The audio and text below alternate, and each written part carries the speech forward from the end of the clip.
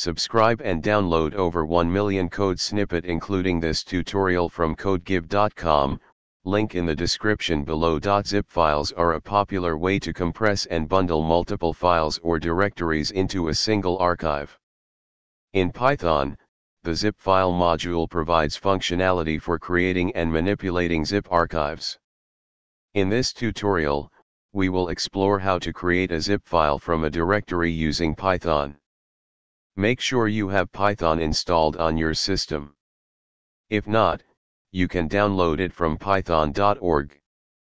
First, you need to import the zipfile module, which is part of the Python standard library. Create a function that takes the directory path and the name of the output.zip file as parameters. Specify the directory path containing the files you want to zip and the desired name for the output.zip file. Call the create_zip_from_directory function with the specified directory path and output.zip file name. Here's the complete example. Now, when you run this script, it will create a zip file, output.zip, containing all the files from the specified directory.